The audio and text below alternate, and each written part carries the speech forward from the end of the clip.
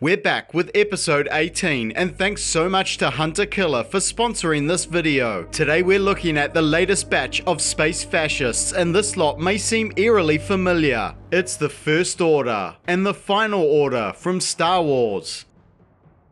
You obsessed over the original trilogy either shrugged or raged through the prequels, but now comes time for all of your prayers to be answered because J.J. Abrams is here to monopolize his grasp on epic space-based franchises by sprinkling his soft reboot pixie dust all over Star Wars. Prepare to be bewildered by The Force Awakens, a film absolutely packed with things that are technically Star Wars, shored up with a hefty framework of shameless fan service. But don't get too misty-eyed just yet, because The Last Jedi takes a complete 180 turn after contrarian Johnson comes strutting in without a plot outline to spoil your childhood memories with rancid alien milk, sending a normally mild-mannered Mark Hamill into berserker mode. The sacred Jedi texts! And forcing a desperate JJ to wheel out the big guns in the finale, which unsurprisingly makes an even bigger mess. But at least Chewie finally got his medal.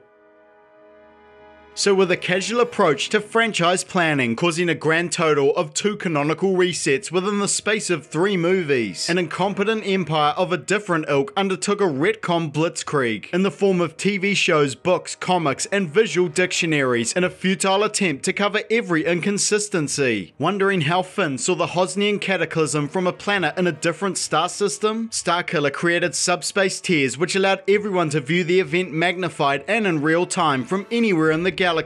Duh. Wondering how Kylo got all the way from the Death Star wreck to Exegol in an old Imperial TIE fighter not equipped with a hyperdrive? It was simply a Scout class TIE that was never mentioned until now. Nope, we're not going to be buying into all of those. We're asked to empathize with Rey, a new Jedi for a new age, last name conspicuously unknown. As usual, we first encounter her eking out a meager existence on a desert planet, but unlike the more developed Tatooine, this desolate world is almost devoid of civilization, yet it's apparently still equipped with all the resources one needs to become absolutely awesome at everything. Rey's a self-taught scavenger, turned mechanic, turned pilot, turned linguist. You can understand that thing? Turned soldier, turned gunner, turned master Jedi. They fly now? They fly now! Turned Jesus, turned Palpatine, turned Skywalker? Very impressive considering the only help she got along the way was some nefarious genetics, a few harsh life lessons from Master Grimm, and some modest training from a former casual hours Jedi. So you just know this girl is going to be far too much for our incompetent Empire fanboys to contend with. Bet she gives great helmet. They may technically have bigger balls, but in many ways the First Order are just Galactic Empire light. Point 1. A new order of stupidity.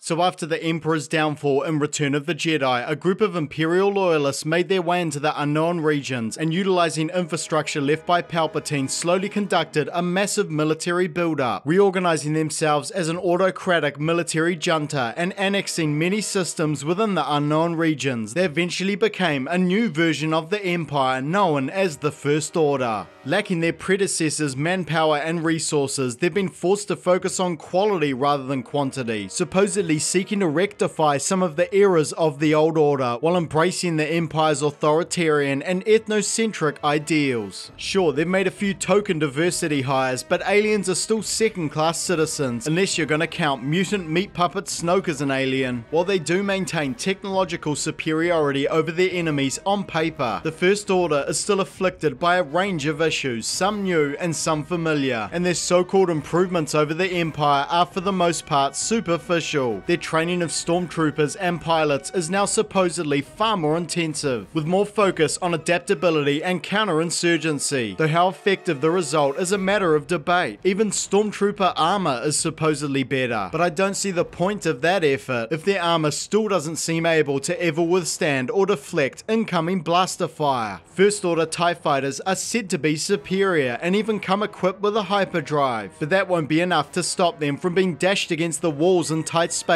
while larger rebel craft have no issues. At least the First Order do seem committed to improving their vehicles. By the third movie, they appear to have created a class of TIE with not only a hyperdrive, but hyperspace tracking as well. Wait, do we believe this? Their new horse mechs are still slow and still only able to fire forwards, but they haven't been skipping leg day, so I assume they could now withstand a basic tension cable. Maybe. The First Order takes the Empire's bigger is better mantra to new ridiculous extremes, taking the same inherent risks that come with the hyper-centralization of power and resources, first with Starkiller and then with their mobile capital, the Supremacy. As usual, the trouble with concentrating so many resources in one place, it ends up being an obvious target for your enemies and a gargantuan loss when it goes. Though at least this time, the First Order did take some precautions to avoid losing their entire leadership. And Starkiller, like the Death Star before it, has the additional downside of being a rebel creating superweapon as well as a planet killing one. Even before its creation, the First Order wasn't exactly ingratiating themselves to their conquered planets by continually harvesting their young people to fill their ranks. Like the Empire under First Order rule, you're given the stark choice between subjugation, death, or a shot at freedom with the rebels. In terms of workplace culture, things are pretty much worse than ever. The First Order are plagued by a typically vicious, violent ruling class, but now, rather than being incompetent yet still intimidating, they're literally a joke, like bad parodies of Imperial officers. You and your friends are doomed. We will wipe your filth from the galaxy. Now you see that evil will always triumph, because good is dumb.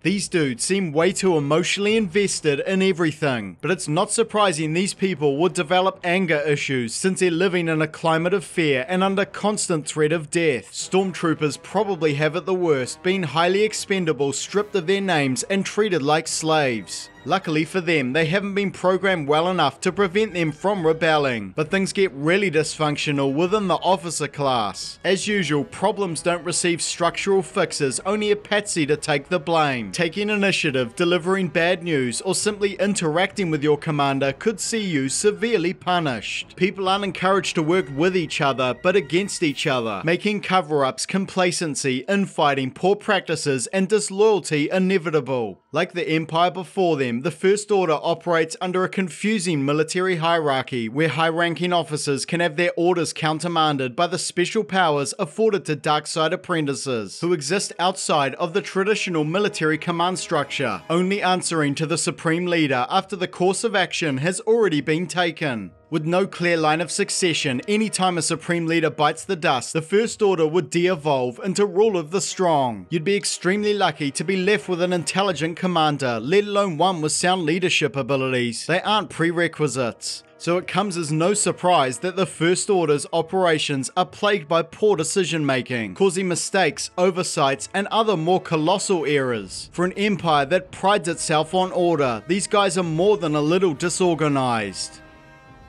Point 2. The First Order's leadership is full of short-sighted, incompetent thugs.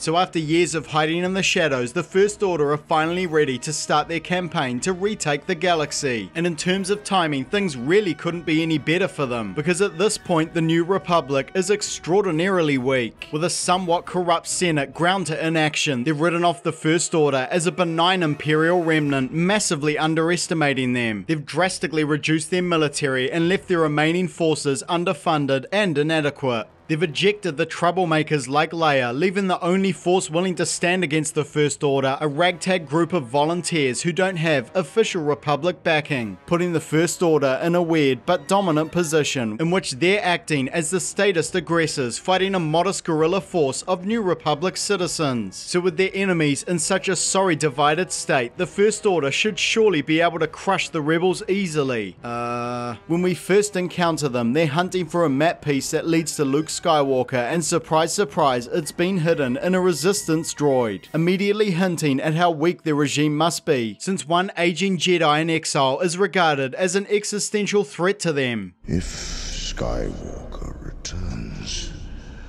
the new Jedi will rise. This time, our rogue, unaccountable commander is Kylo Ren, a guy with some serious granddaddy issues. Obsessed with living up to the mantle of Darth Vader, he unwittingly ends up channeling a bitchy, immature Anakin. You're so right. Though he didn't pay enough attention to his granddad's career to understand that if he wants to maintain any intimidation factor, then the helmet must stay on. when he's not moping around his quarters or staring pensively into his grandfather's skull. He's throwing temper tantrums, making rookie errors, and overhauling other First Order commanders with the sheer threat of violence. Hux is also a low-quality, inadequate leader, but it doesn't matter as much because he can't make many decisions anyway. His vulnerable position forcing him to focus on one-upping Kylo Ren and bootlicking the Supreme Leader over any other concerns. So we're left with an emotionally unstable Kylo Ren in charge on a personal quest for respect and recognition. It's safe to say his decision-making is more than a little problematic. First off, Ren seems to sense there may be an issue with Finn. He even knew his serial number. The one from the village. FM 2187. But he doesn't report his concerns to Finn's commanding officer, or at least ask someone to keep an eye on him, clearing the way for Finn to escape with Poe from right under their noses. And so the First Order loses the greatest stormtrooper they've ever had, a soldier actually capable of hitting targets. Or maybe he can finally see now that he's ditched the helmet. Emo then lets his personal beef with Luke get the better of him by fixating on capturing BB-8, going against the specifics of Snoke's orders. Supreme Leader Snoke was explicit. Capture the droid if we can, but destroy it if we must. They should have no problem retrieving the droid. Unharmed. Careful, Ren. That your personal interests not interfere with orders from Leader Snoke. And poor Hux, devoid of space magic and with questionable authority, can do little to challenge him. Snoke then orders a devastating attack on the capital system of the New Republic using their nifty new toy Starkiller. Not that we really care, we didn't even know these people. I'm sure that won't do much for the First Order's popularity though. They finally catch up with BB-8 on Forest Cantina planet, but let's not give them too much credit because our vacant good guys have been wheeling this wanted droid out in public wherever they go. Are we really doing this? Once Kylo arrives, he makes the foolish decision to abandon the search for BB-8 after becoming infatuated with this girl, seeming to believe his Force telepathy so infallible it will allow him to print out a detailed map from Rey's brain like a printer or something. Pull the division out. Forget the droid. We have what we need. A short-sighted move which allows the map piece to fall into rebel hands, the more serious concern according to Snoke. And of course Ren ultimately fails to get anything but a few feels from Rey after throwing her on his torture rack. We ain't found shit! But not to worry, Snoke isn't even concerned about this massive error. Ren believed it was no longer valuable to us. They may have the map already. Then the Resistance must be destroyed before they get to Skywalker. Ren witnessed for himself how innately powerful with the Force Rey is. She is strong with the Force. Untrained but stronger than she knows. It wouldn't surprise me if she could crush these restraints with her mind or mess with the control panel. Or does she not know the magic hand-wavy thing for that? Yet Ren leaves her alone, inadequately restrained and unmonitored except for one weak-minded stormtrooper. So with a blossoming Jedi loose on Starkiller and a bunch of pissed Resistance fighters on their way, the First Order looks set to continue the Imperial tradition of getting their biggest and best stuff blown up easily. This time there isn't an exhaust port or a weak reactor, but there is still a solitary target that will destroy the entire thing. The Resistance are also helped along by other factors, including a dodgy shield vulnerable to hyperspeed incursion, facilities that seem easier to bust into than ever, and a cowardly Captain Phasma, who finally gets her big moment when she caves immediately to Finn and deactivates the entire Starkiller shield grid. I'm not sure an X-Wing sortie was the right choice considering the size of the target, but it sure ends up being enough, along with some explosives. Meanwhile, Ben gets one last jab at the old man before it's time for a bit of hack and slash with our good guys. I will give Kylo one thing, his lightsaber is pretty alright. It's not exactly a terrible idea to have a crossguard on your laser sword, but that won't stop him from being embarrassingly nicked by a lowly stormtrooper who swings around a lightsaber like a baseball bat and then bested in a duel by an untrained Force user. But let's give Kylo the benefit of the doubt. He was already injured, he's still developing his powers, and he probably hasn't received much training. This could be the first proper lightsaber fight the guy has ever had. His biggest mistake was thinking that pounding on his wound was a good idea. Ha! He's insane. It's also likely that Kylo already has an unhealthy crush on Rey, so he wants to run her through on his own terms. Can you feel that? Not to mention, Snoke technically wanted her alive, and she isn't one to be easily subdued. So the problem here isn't so much Kylo's lack of skills or his confused motivations, it's the fact that such an immature, conflicted young man has been given such authority and sent on such important missions. But I know none of you guys suffer from such failings. Your mission, should you choose to accept it, is to hunt a killer. When Beth Ferris Hendrick's death is declared an accident in the small town of Mallory Rock, Maine, her sister Gwen sets out to prove Beth was murdered. To catch the killer, she'll need your help to expose her hometown and uncover the secrets of Mallory Rock. Sign up for Hunt a Killer, and each month you'll be sent a box full of documents, evidence, case files, and audio recordings to examine. Use your investigative skills to eliminate suspects and identify murder weapons until you uncover the truth and crack the case. There's more to Hunt a Killer than solving a murder. The game creates an ongoing narrative in which you'll learn about the backstories of each of the suspects and their complicated relationships to the victim. Enjoy a story that develops further with each new episode. Hunt a Killer isn't just a subscription service. There are plenty of other mysteries waiting for you on their website, many of which can be purchased as an all-in-one experience. When I play Hunt a Killer, I really enjoy sifting through all the documents, taking notes on all the suspects and their potential motivations. This game is not like anything I've played before. I found it more immersive and compelling than typical board games. I was especially impressed with the design quality of all the items. So guys, if you're ready to put your detective skills to the test, go to hunterkiller.com/zealot and use the code ZEALOT to receive $10 off your purchase. Do you have what it takes to hunt a killer? One Chewbacca ghosting later, and we're on to The Last Jedi. And thanks to the power vacuum created by the Hosnian Cataclysm, the First Order has made some serious galactic gains. We jump in on another rebel hunt, but with only a handful of ships and 400 or so resistance fighters left in the entire galaxy. 400 of us, on 3 ships. We're the very last of the resistance. Well, I mean, it's pretty much over already, isn't it? How could the First Order not win at this point? They're not off to a great start with the supposed fleet killer ship, the Dreadnought. Apparently, Poe's X-Wing is too close and too small for these surface cannons to be effective, which leaves me wondering what the hell they're even for. That puny ship is too small and to too close range. We need to scramble out fighters. 5 bloody minutes ago. And for some reason, they failed to deploy their smaller fighter craft until just now. With the heavy-duty autocannons primed and ready to go, they don't fire on the nearby rebel fleet. No, they fire on a rebel base, which is about to be abandoned forever. We then discover the First Order doesn't have the monopoly on poor ship design. It's the most ridiculously impractical rebel ship in existence, a space bomber. Almost all are rightfully destroyed, but just one ends up having enough firepower to take out this entire dreadnought. As usual, this dreadnought has what amounts to a self-destruct button exposed on its exterior. And did someone forget to install shields on this thing, or? One nifty piece of technology the First Order develops is their game-changing hyperspace tracking ability. Not too bad if it didn't gift us the most underwhelming space chase in existence. With the rebels unable to go to hyperspace without being tracked, and with the huge First Order ships unable to achieve adequate sublight speeds, the First Order seem to believe they've been left with no choice but to pursue the resistance ships until they run out of fuel. What is the point of all this if we can't blow up 3 tiny cruisers? Suffering from a lack of imagination, there seems to be numerous solutions to this issue. They could continue to send their smaller, faster ships to engage them, which they do to great effect for a time. Red, the resistance have pulled out of range. We can't cover you at this distance. Return to the fleet.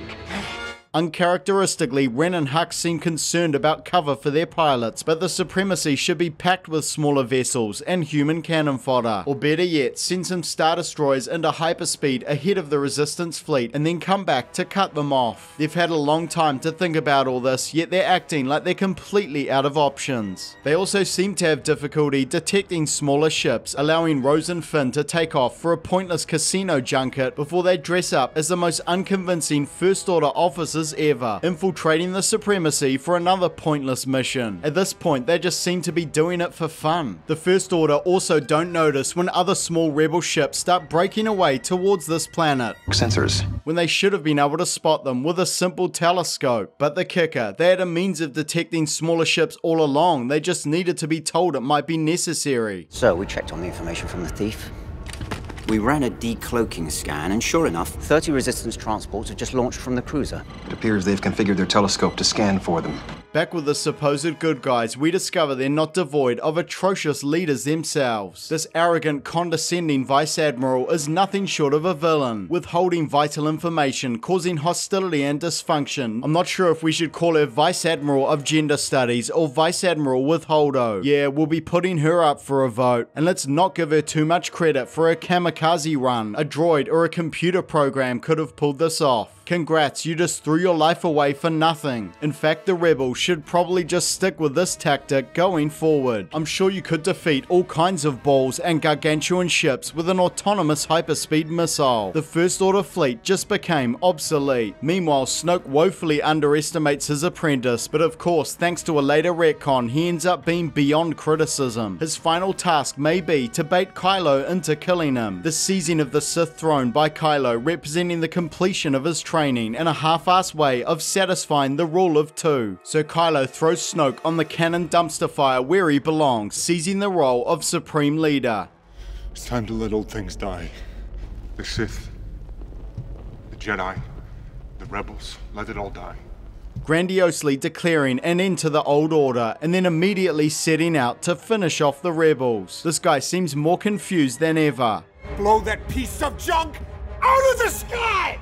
All fighters! Now burdening the First Order with the full weight of his emotional baggage, weakening his position just to destroy an old rust bucket, then falling for an obvious ruse, allowing the Resistance time to escape, all for the sake of a pointless personal vendetta. But as bad as Kylo is, there's an even bigger bad lurking in the shadows, someone who makes Ren's errors seem juvenile by comparison. Point 3. The Final Disorder.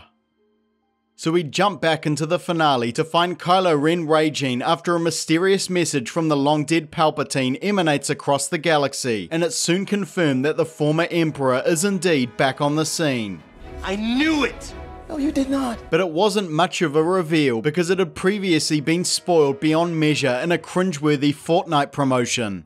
The day of the Sith. Yep. I was wrong, you were wrong, George Lucas was wrong. Somehow Palpatine returned. So I guess Anakin's sacrifice is pretty much worthless now. But surely since Sidious is announcing himself to the galaxy, he must be 100% ready to take on whatever comes, right? Apparently part of the Emperor's contingency plan, Palp's dark Sith spirit whisked itself away to inhabit this half-baked clone body on Gothworld Exegol. Should have called the Kaminoans for this job. I mean, the dude was always ugly, but now he's looking like a zombified husk of his former self. His cataracts are worse than ever, and he can't even stand up by himself. And what kind of crappy clone would have the facial scarring from your last body? It's just very hard to understand you with all the... In the extended canon, we're also asked to believe that these Sith ghouls are actually real people who have been building these ships for years and apparently partaking in a never-ending Sith orgy, filling all their ships with their degenerate dark side offspring.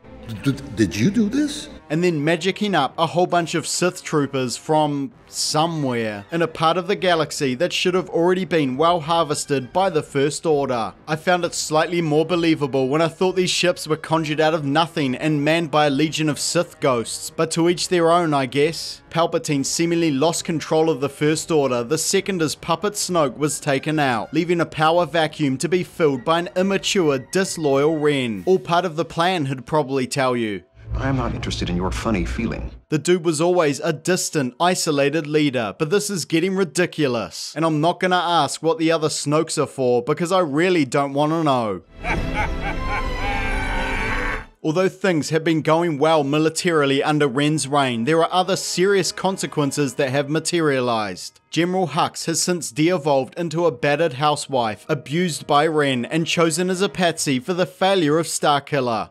Such range and power will correct the error of Starkiller Base. A scheme greenlit by the highest leadership, and despite the loss of resources, destroying the New Republic was still a fairly massive victory. They also have Hux to thank for the breakthrough of hyperspace tracking, so how much flack the guy really deserves is debatable. But now a downtrodden Hux has been compelled to become a spy feeding the Resistance intel. The Emperor and his fleet have been hiding in the unknown regions. on a world called Exegol. He's probably out of options, considering Ren is ragdolling anyone who simply plays devil's advocate. This fleet, what is it, a gift? What is he asking for in return? Does that... There's also suggestion in the extended canon that Ren intentionally creates infighting as a means of stopping his officers uniting against him, but to me it seems more likely this policy would bring about the very thing he sought to prevent. Ren needed to be brought to heel. I don't care if you win. I need Kylo Ren to lose. Palpatine is just lucky a pliable First Order still exists at all. He only seems to re-exert control when General Pride swears his fealty. Before we get to the explosions, we're subjected to perhaps the most stupid First Order policy we've seen yet. This moronic Captain's Medallion thing, which allows any ship to pass any First Order blockade or gain access to any vessel without the usual authentication. This ship could have been a bomb for all they know. It was always easy to infiltrate these ships, but sheesh, they don't even need to try anymore. And Hux's mental state seems worse than ever, revealing himself to be the First Order traitor when he helps the good guys, then making the disastrous error of coming up with a cover story that still involved betraying the First Order. They overpowered the guards and forced me to take them to their ship. Part of Sidious's convoluted scheme appears to involve him leaving out these Sith MacGuffins for Ren and Rey to find. Rather than taking a more direct approach, he instead sends Ren on a dungeon clearing mission and Rey on an Indiana Jones style escapade. I hate that guy. Just don't ask how the Death Star 2 wasn't obliterated in orbit, or how it drifted all the way to this previously unknown planet and landed neatly on its surface still somewhat intact, because I have no idea. Sidious has also been encouraging Ren to kill Rey even though he needs her. She'll never be a Jedi. Make sure of it.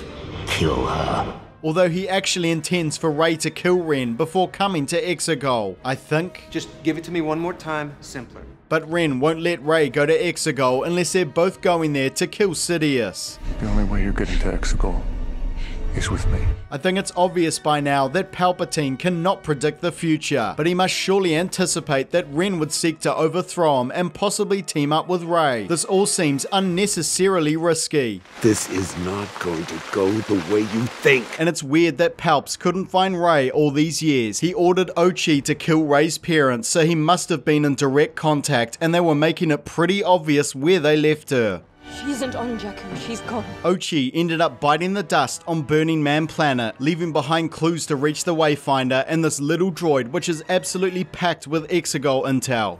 All the information you need for an airstrike on Exegol. Sidious has left a trail of breadcrumbs across the galaxy, leading straight to his supposedly secret planet. And as if it wasn't bad enough, he invited powerful Force users to find him, both of whom have good reason to want him dead. He seems to already know this will result in Rey's friends coming along too.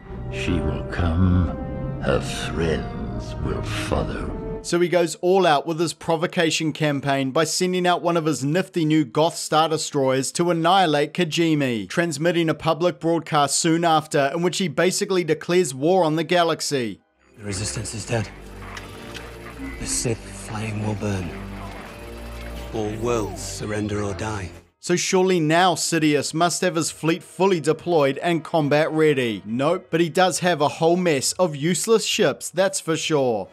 This is where the fun begins. Sidious defies Imperial convention by not building bigger, but instead distributing powerful weaponry among the fleet. Excellent job, sir! It would almost be a step in the right direction if these Sith Star Destroyers weren't so dangerously flawed. Terrible job, sir! None of these suckers can activate their shields or even fly of their own accord, apparently due to the difficult atmospheric conditions on Exegol. They're all completely reliant on one undefended, piddly little navigation tower to guide them out. Need a left? It doesn't seem like a great time or place to invite your enemies for a battle.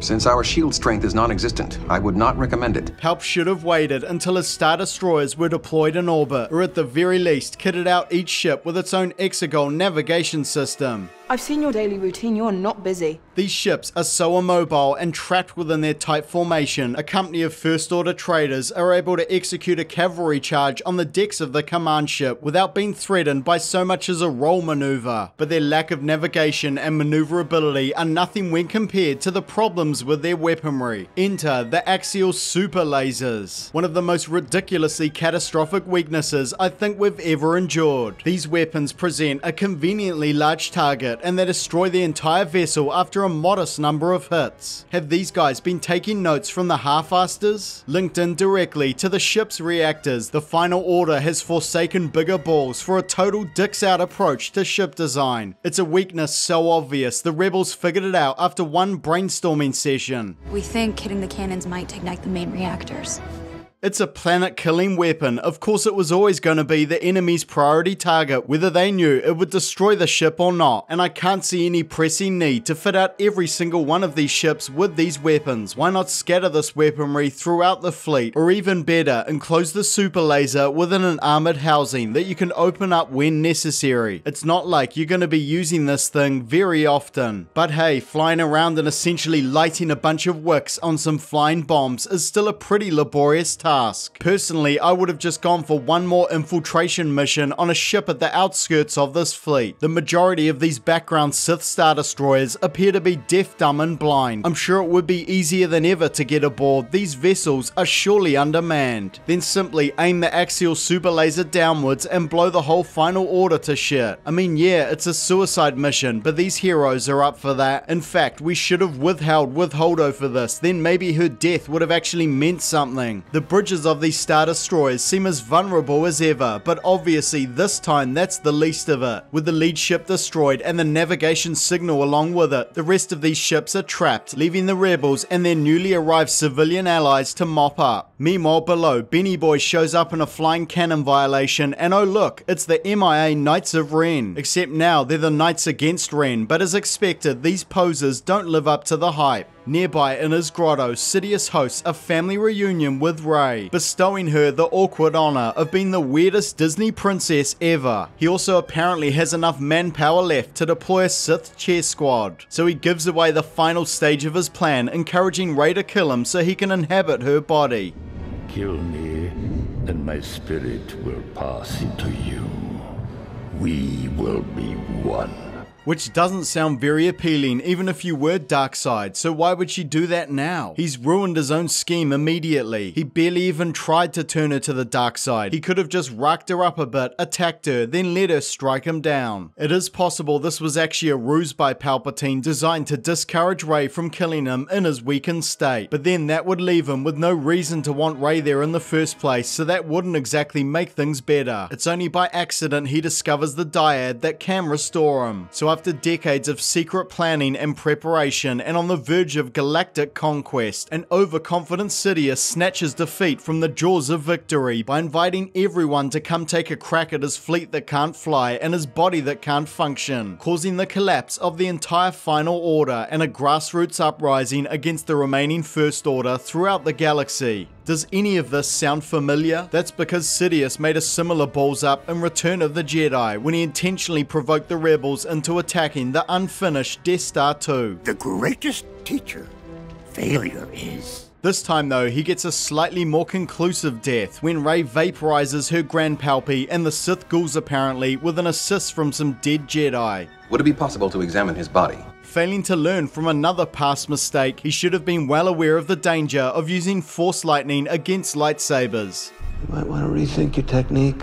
Ben then dies after catching a severe case of cooties from Rey. Random lesbians. Before Rey heads off to bury her mentor's lightsabers at the Lars Homestead massacre site on Tatooine, a planet Rey has nothing to do with, Luke never liked, and Leia had no attachment to other than being chained to it for a while. Rey also seems to have duped Chewie and Lando out of inheriting the Millennium Falcon and kidnapped Poe's droid before stealing a famous surname that doesn't belong to her. Wait, this is Sidious, isn't it? At the risk of weakening my own arguments, let's go Darkseid with our interpretation of this ending. Good. Palps never stipulated Rey had to kill him with a lightsaber, and it's already been established that Sidious has the power to mimic other people's voices telepathically. I have been every voice you have ever heard inside your head. He may have been imitating the Jedi, urging her to kill him. These are your final steps, Rey. Rise and take them. So perhaps once again the Emperor survives to be wheeled out at a time of great financial need, but this time he's living on in Rey's body. That's right, Reylo just got even weirder.